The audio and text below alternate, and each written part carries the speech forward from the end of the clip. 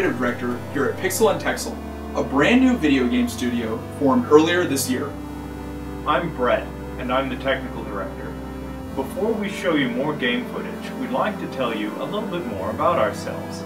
Andrew and I began working together long ago on titles like Orcs and Elves and Wolfenstein RPG. We continued to work together at other studios until we formed Pixel and Texel.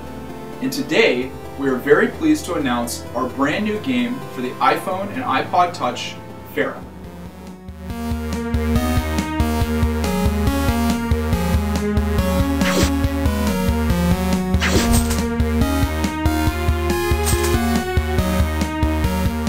One of the important features we've added in Pharah is the Box 2D physics engine.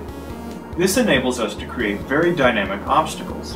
One of the obstacles you will encounter is the battering ram, where you will swipe your finger across the screen to destroy rocks impeding your progress.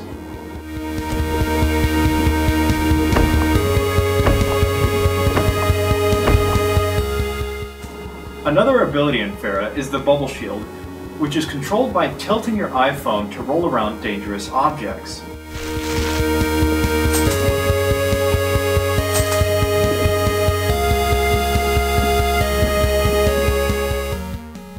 Thanks to the unique technology we are developing, the world of Pharah exists on one giant painted canvas.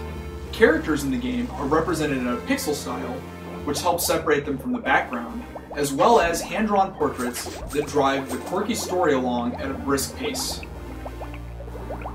Additionally, all of the music in Pharah is being composed and recorded in-house, mixing both chiptune and symphonic styles for something that is unique and fresh.